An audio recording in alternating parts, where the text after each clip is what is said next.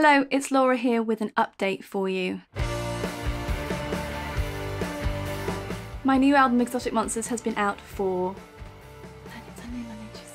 Friday, Saturday, Sunday, Monday, Tuesday, Wednesday. 5 days now. And if you've been following the story along, you know my week has been like this. Such a roller coaster. More than any collection of songs I've put out in the past, this album has truly felt like a release. It's felt so wonderful to just hand the songs over to you and see what you make of them. You might already know that due to the wonderful enthusiasm and support of music fans like you, this album was quite early on in with a chance to get in the UK Top 40 Albums chart. And having grown up listening to the charts, I cannot deny that was a very exciting idea for me personally.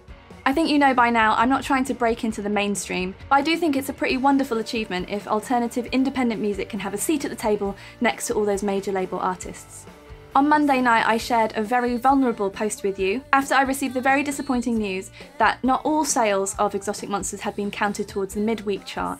In fact, only 45% of them had been sent through.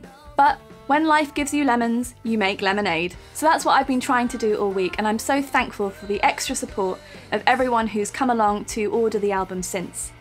I absolutely mean it when I say we're in this together.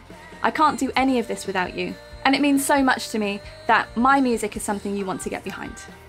Things have improved a lot since Monday. We're not quite there with the chart counting, but it's much, much closer, and I'm still fighting to have every single person's sale added to the total. So massive thank you if you have already ordered the album.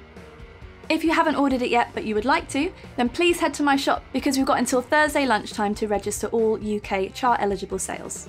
Most of the time I do try to avoid fixating on numbers, don't you worry, and I won't let the value of my album be defined by a chart placement, but it would be pretty fun to sneak up alongside all those major label artists, wouldn't it?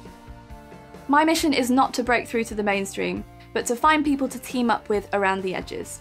If you'll keep listening and supporting me, I will keep making our music.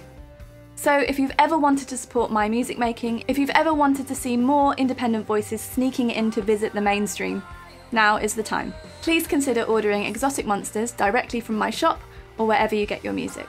Most of all, I do hope that you give Exotic Monsters a listen. It really is my pride and joy, and I made it for you. So thank you for watching. I hope you enjoy the album. I always love to hear from you, and I really hope you get something from this music I've made. Lots of love, thank you so much, and take care.